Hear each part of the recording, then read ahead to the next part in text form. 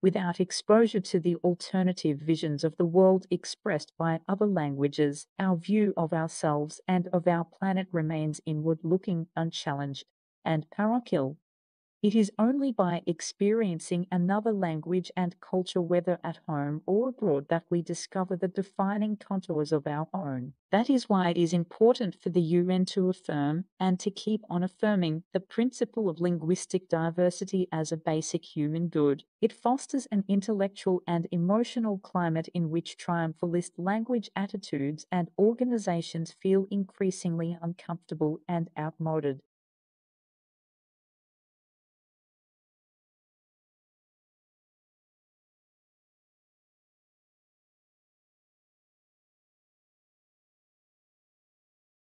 Without exposure to the alternative visions of the world expressed by other languages, our view of ourselves and of our planet remains inward looking, unchallenged, and parochial.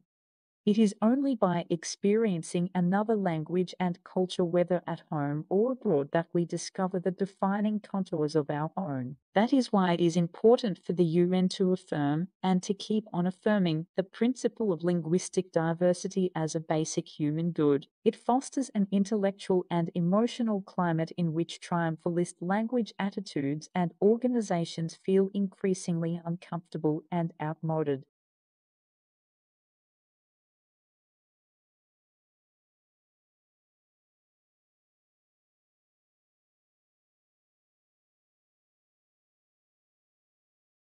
So a dialect can be broken down into different component parts, and if you just like to take a pen and paper, I'll give you a list of the most helpful ones which over the course of the year we will look at in more detail.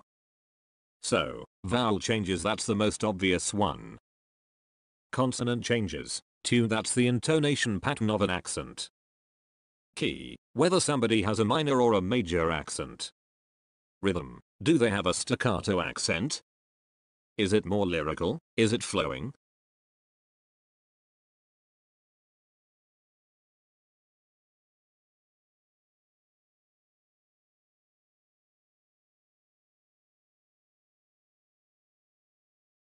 So a dialect can be broken down into different component parts, and if you just like to take a pen and paper, I'll give you a list of the most helpful ones which over the course of the year we will look at in more detail. So, vowel changes, that's the most obvious one. Consonant changes, tune, that's the intonation pattern of an accent. Key, whether somebody has a minor or a major accent. Rhythm, do they have a staccato accent? Is it more lyrical? Is it flowing?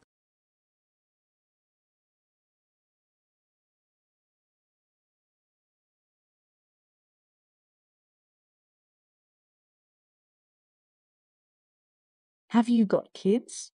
You know anyone who does? They're a lot of work, right? Many people would tell you, including me, it's a full-time job. Either you look after them or you pay someone else to. It's around the clock. Now, if you live in Australia, you have kids and you don't have an income or you're on minimum wage, give or take a few $100s a week, you're entitled to some money from Centrelink. It's called the parenting payment, and if you get it, you might have to sign up to something called Parents Next. Maybe you've heard of it.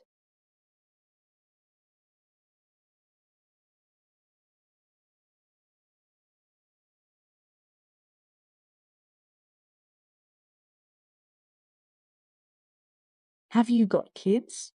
You know anyone who does? They're a lot of work, right? Many people would tell you, including me, it's a full-time job. Either you look after them or you pay someone else to.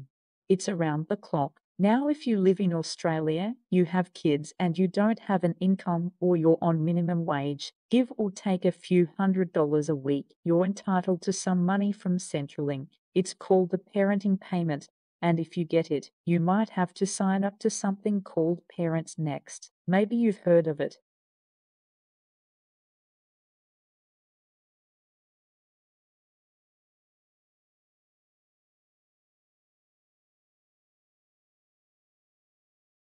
And the future, of course, lies somewhere in between those. It's not like it's black and white or shades of grey.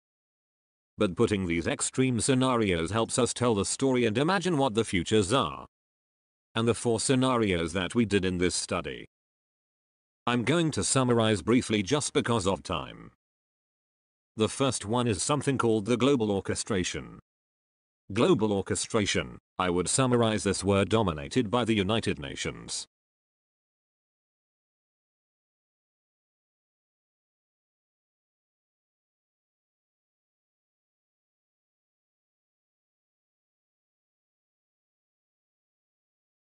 And the future, of course, lies somewhere in between those.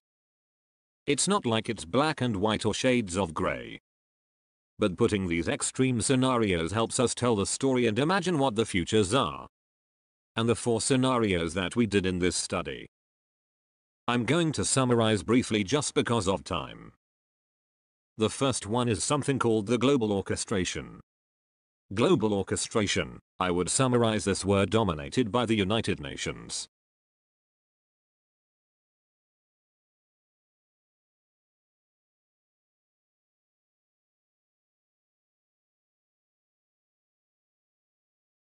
Essentially, what you really want to have happened is for the leaves to be producing lots of nutrients, sugars, and such, so that when they finally convert over to the dormant period, when they grow up a layer of cells and separates leaves, the rest of the tree known as the sun layer, there are plenty of sugars and nutrients trapped in that leaf so that as the chlorophyll fades and leaf loses their green color, there are plenty of other materials in there that give the leaves their color.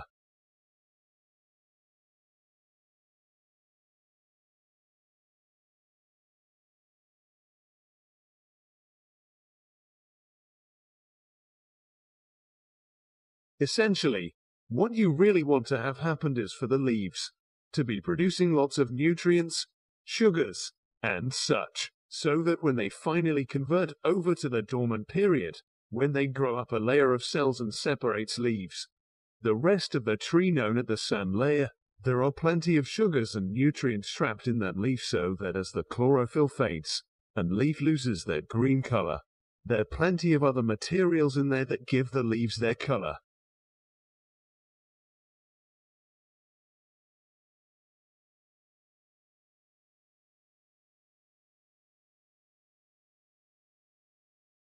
In terms of during the growing season, when the temperatures are higher and plants are picking up water from the soil, the total moisture loss from topsoil layers, actually inadequate, is much greater than what comes down the rainfall. This is because the plants themselves take up so much moisture here, and hence temperature simply evaporate a lot of the water right off the surface of the soil before it has a chance to soak in. As a result, it's very different to recharge the deep soil and groundwater system during the growing season.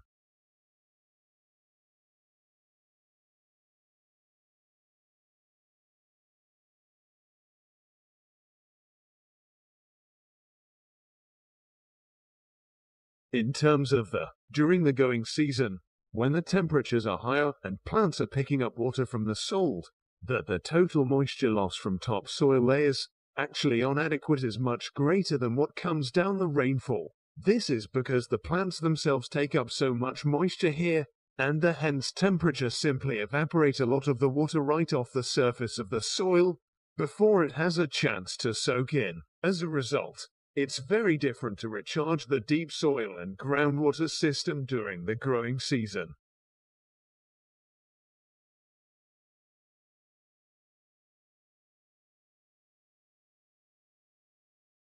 These studies that are going on at the moment, but the latest one, which I find really exciting, is working with family carers of people living with dementia. And we're actually showing the family carers how to use music in really strategic ways to support the care of the person that they're looking after. But we're also interested in preserving the relationship between the carer and the person that they're caring for, because one of the challenges for carers is that when they're caring for someone and that person starts to forget who they are and stops recognizing them, the person with dementia doesn't give anything back. So, using music in a way that helps to bring that person to the present.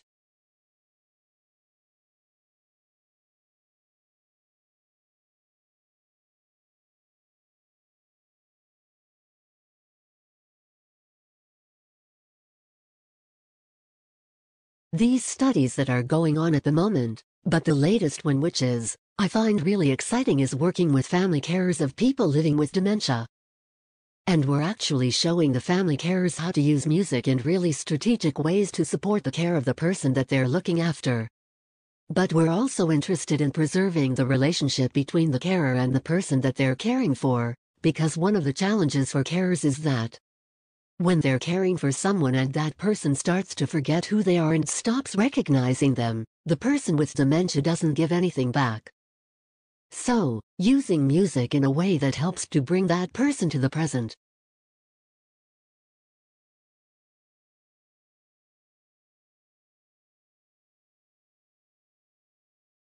So it's this short-term trading window at the start of each weekday, where for 5 minutes, the largest banks in Australia would trade these short-term loans, these IOUs.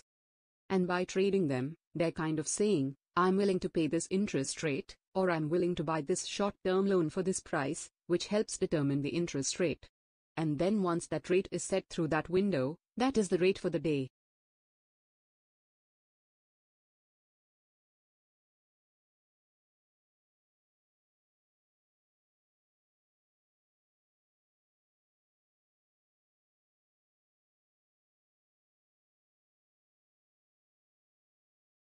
So it's this short-term trading window at the start of each weekday, where for 5 minutes, the largest banks in Australia would trade these short-term loans, these IOUs. And by trading them, they're kind of saying, I'm willing to pay this interest rate, or I'm willing to buy this short-term loan for this price, which helps determine the interest rate. And then once that rate is set through that window, that is the rate for the day.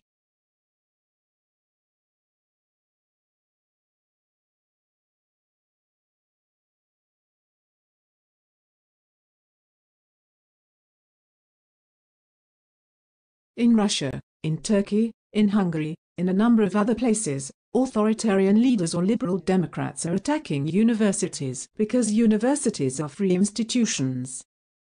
Once you've attacked a free press, once you've attacked the courts, what's your next attack point? It's going to be a university. So we see what's happening in Hungary as part of a much wider global pattern, and that's why I think it should be of concern to Australians.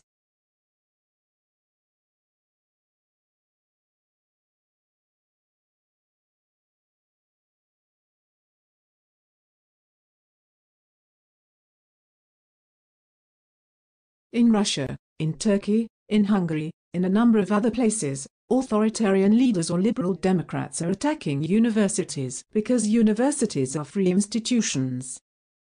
Once you've attacked a free press, once you've attacked the courts, what's your next attack point? It's going to be a university. So we see what's happening in Hungary as part of a much wider global pattern, and that's why I think it should be of concern to Australians.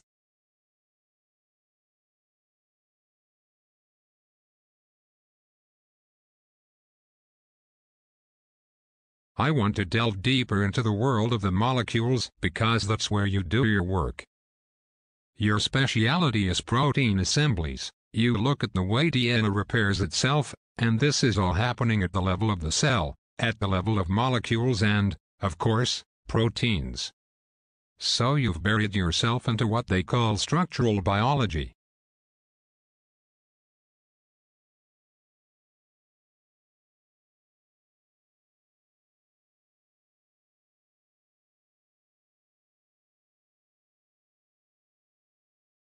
I want to delve deeper into the world of the molecules because that's where you do your work.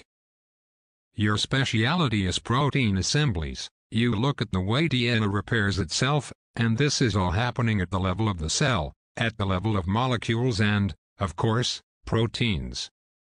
So you've buried yourself into what they call structural biology.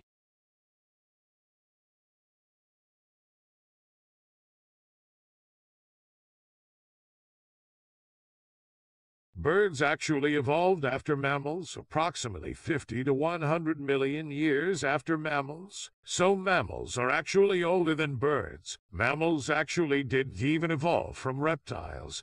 They evolved from a stem amniote ancestor, and reptiles also evolved from a stem amniote amphibian-like ancestor. So we have to get rid of this idea of mammals being more advanced than birds and so forth. All that has to be thrown out the window.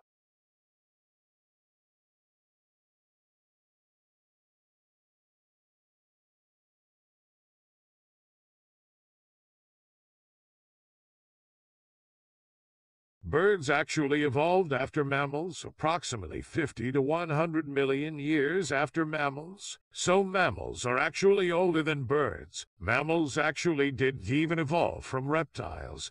They evolved from a stem amniote ancestor, and reptiles also evolved from a stem amniote amphibian-like ancestor. So we have to get rid of this idea of mammals being more advanced than birds and so forth. All that has to be thrown out the window.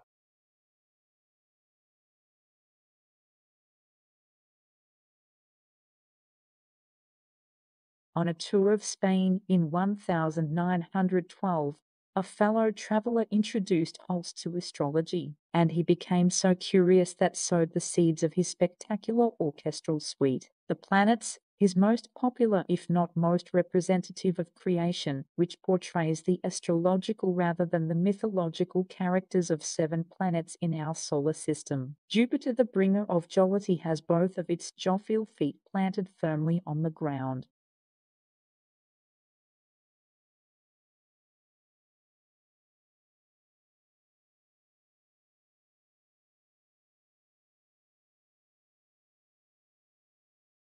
On a tour of Spain in 1912, a fellow traveller introduced Holst to astrology, and he became so curious that sowed the seeds of his spectacular orchestral suite. The Planets, his most popular if not most representative of creation, which portrays the astrological rather than the mythological characters of 7 planets in our solar system. Jupiter, the bringer of jollity, has both of its jovial feet planted firmly on the ground.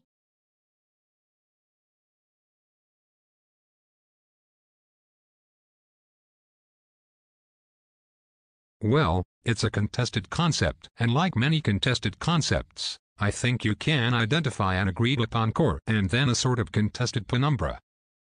I think that perhaps the agreed-upon core might be this.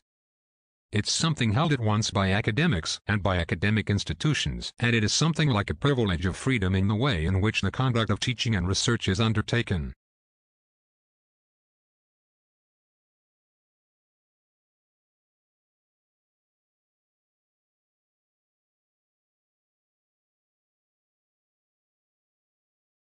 Well, it's a contested concept, and like many contested concepts, I think you can identify an agreed-upon core and then a sort of contested penumbra.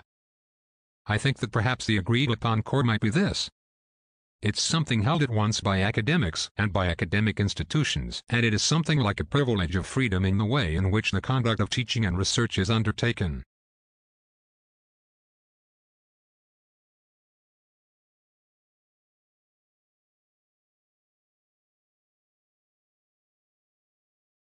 When you get hired somewhere, think about the company and think about the culture. Does it match who you are? For me, I loved aviation and I decided this is where I belonged. But the culture where I was didn't exactly match what I wanted to do. I'm not saying that a culture is good or bad because you can think of culture in terms of countries. You can think of culture in terms of parts of the country, East Coast versus West Coast. I'm a West Coast person. That is also part of my culture piece, which was also a bit of a challenge, because where I ended up was on the East Coast.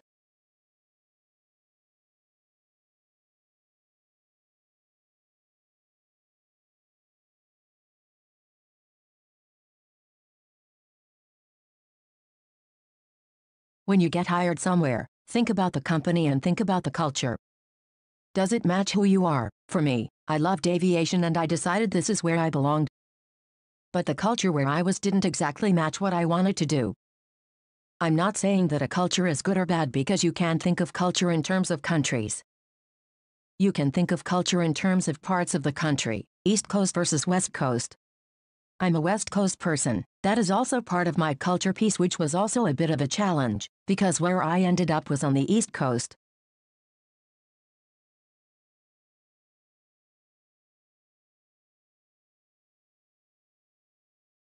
Introduction to the History of Psychology begins with a course, Why Study the History of Psychology? And I'd like to discuss several factors that are important to this. Because of course, as a formal discipline, psychology came about in about 1879. And we tend to say with the founding of Wilhelm Wundt's laboratory in Leipzig. However, we need to also understand that the concerns of psychology were around well before this date. And therefore it helps to look at what historians have to say about how we go back in time and look at our past. So then when one begins to say why study the history of psychology, you can really hone in on 4 principles.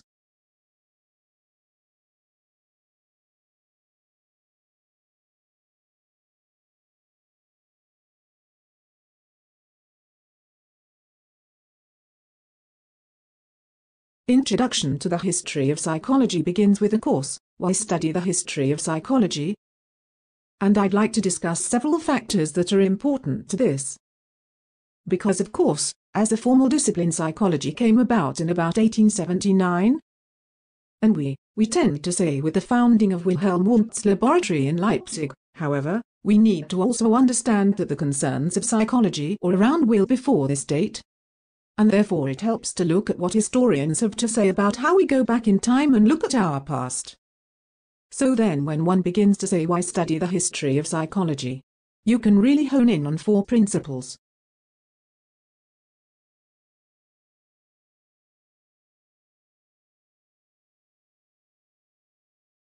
This is a public housing property where we know the property was contaminated through use.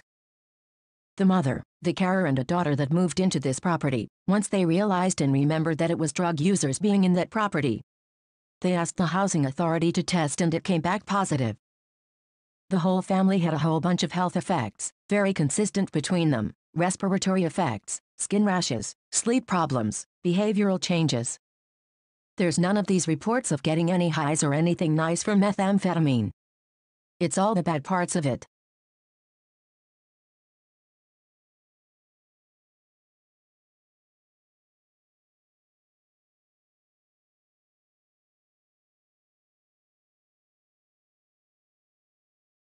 This is a public housing property where we know the property was contaminated through use. The mother, the carer and a daughter that moved into this property, once they realized and remembered that it was drug users being in that property, they asked the housing authority to test and it came back positive. The whole family had a whole bunch of health effects, very consistent between them, respiratory effects, skin rashes, sleep problems, behavioral changes. There's none of these reports of getting any highs or anything nice from methamphetamine. It's all the bad parts of it.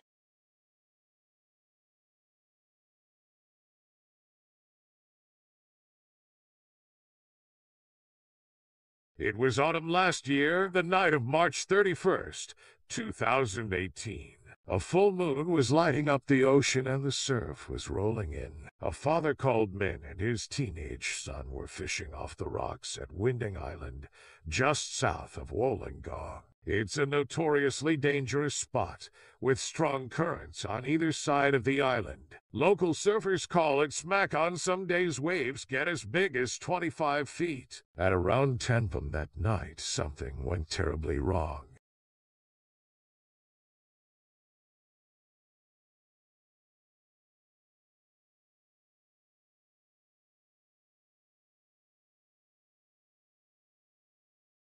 It was autumn last year, the night of March 31st, 2018.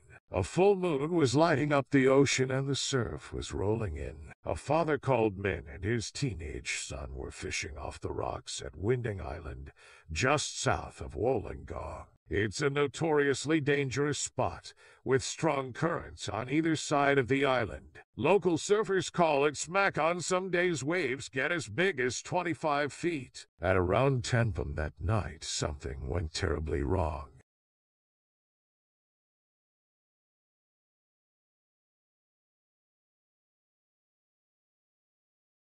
There is no consistent legal definition of hate crime across the country. For example, in Queensland, a person must not incite or threaten violence towards a person on the grounds of their race, religion, sexuality or gender identity.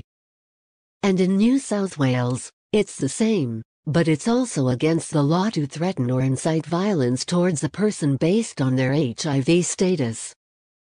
In Tasmania, the NT and the ACT, racial vilification isn't a criminal act. But a murder is a murder in the eyes of the law, whether it's motivated by racism or not. And an assault is an assault regardless of whether the perpetrator is motivated by Islamophobia, homophobia, or any other prejudice.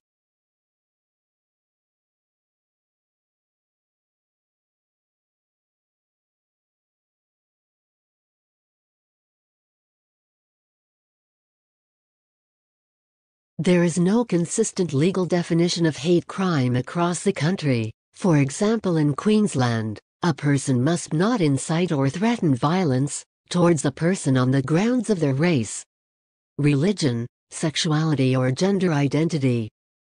And in New South Wales, it's the same, but it's also against the law to threaten or incite violence towards a person based on their HIV status. In Tasmania, the NT and the ACT, racial vilification isn't a criminal act. But a murder is a murder in the eyes of the law, whether it's motivated by racism or not. And an assault is an assault regardless of whether the perpetrator is motivated by Islamophobia, homophobia, or any other prejudice.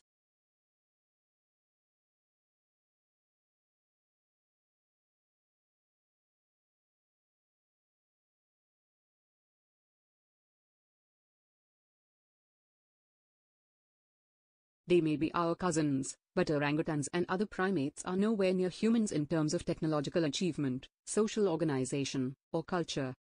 And it's humans' capacity for building off of one another, an integral part of our so-called cumulative culture, that has allowed us to build up so much in so little time. But how did we develop such advanced methods of learning in the first place? Kevin Lalland of the University of St. Andrews spoke with me about his team's quest to pinpoint the social and cognitive processes that underlie humans' ability to acquire and transmit knowledge.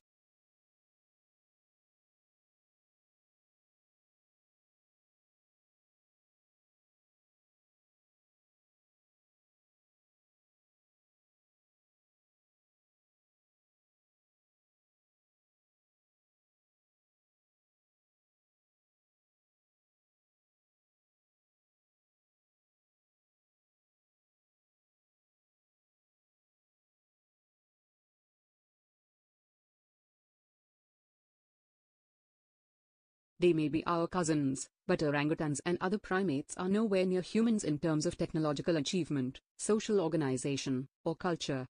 And it's humans' capacity for building off of one another, an integral part of our so-called cumulative culture, that has allowed us to build up so much in so little time. But how did we develop such advanced methods of learning in the first place? Kevin Lalland of the University of St. Andrews spoke with me about his team's quest to pinpoint the social and cognitive processes that underlie humans' ability to acquire and transmit knowledge.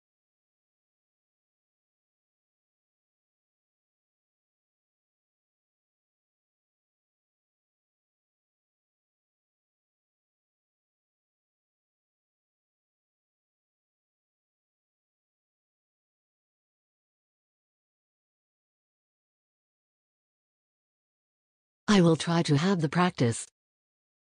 After class ends, if you want to continue the discussion, you have some questions that occurred to you towards the end, didn't have a chance to share them with the class as a whole.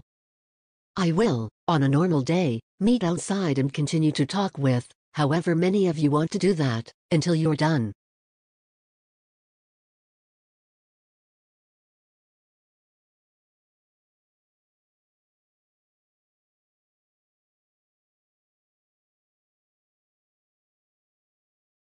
I will try to have the practice. After class ends, if you want to continue the discussion, you have some questions that occurred to you towards the end, didn't have a chance to share them with the class as a whole. I will, on a normal day, meet outside and continue to talk with, however many of you want to do that, until you're done.